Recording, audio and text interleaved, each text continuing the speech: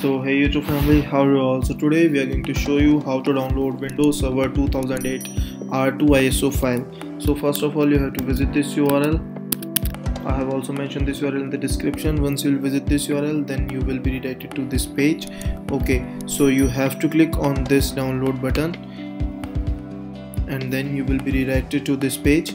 Once you will click on the start download and your download will start automatically. So if you are looking for any software file and that is not available on our website, then you can request a new software file from here. Also we have our forum section, and if you want to discuss anything, then let's go and join our forum section. If you are not able to download any of the software file or you have any doubt or query, then you can drop us an email. We will connect with you ASAP. Okay guys, thank you. That's it for today.